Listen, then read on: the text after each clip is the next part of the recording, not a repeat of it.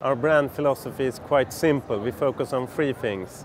First of all, we focus on performance, because it's really performance garments. Then we focus on sustainability, making the best ever products with the least harm to the environment. And then of course we have a really distinctive design DNA, so style is important. All the nice colors you see in the background here. And we really, all the people in the company, it's special in some way, because we all do sports, and we really are a product-focused company. So even if I do a lot of marketing and sales, the product is always in the forefront of everything we do.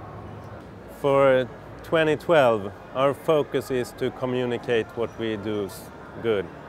So we really believe that we're doing so many good things, both for the environment and both for the products. So we really need to get the message out to people.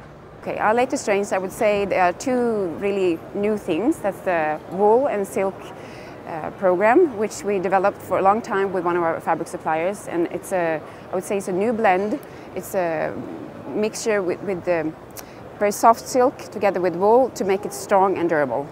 And then we have the Cloud 9 series, which is a Primaloft padding inside, but still a very soft fabric towards skin and towards outside to be worn as a middle layer. I would say this is unique on the market because it's not a jacket, it's not a fleece, and it's lighter than a fleece, and it's more packable than a fleece, and we just think that we fill the gap on the market with this product. Our sourcing strategy, I would say, is that we work very long term with our fabric suppliers, and we don't compromise.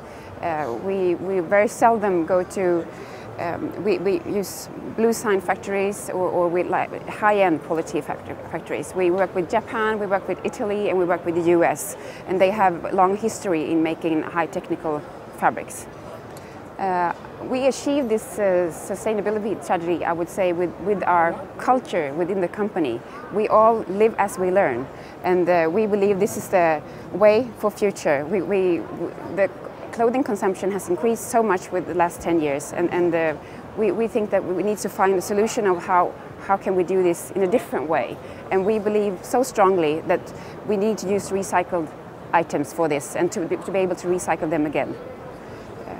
So I would say that's the main thing that we reached so far with this question, is that we all believe in this so much. It's our belief.